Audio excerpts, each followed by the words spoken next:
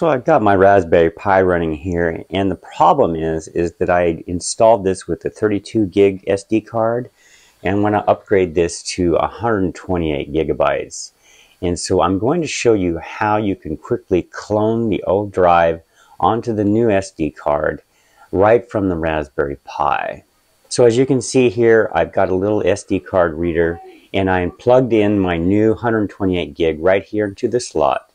And so let's go to the GUI and I'll show you how to do this. I have logged in to Astroberry and I'm using a remote desktop.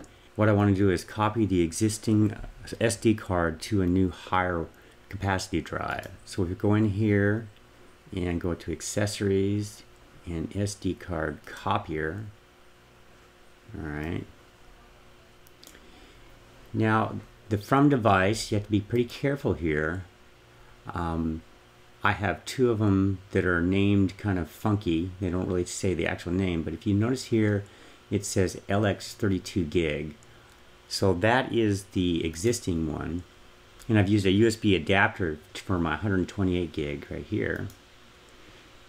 And then just simply press start, and that will start the copying process to clone my existing operating system.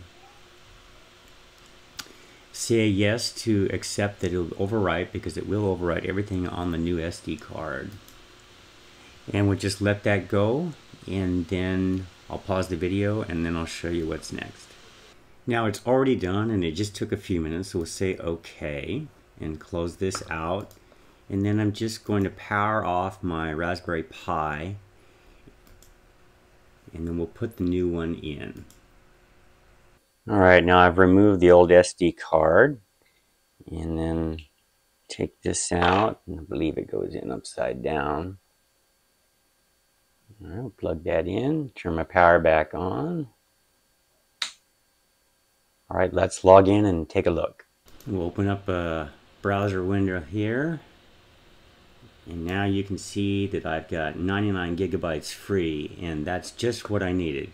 The reason I need the extra space is because I want to download all of the files needed for offline plate solving, because I don't want to be connected to the internet, and so that my mount can slew to a target, plate solve, and then make the corrections and then go to exactly where I want it to go.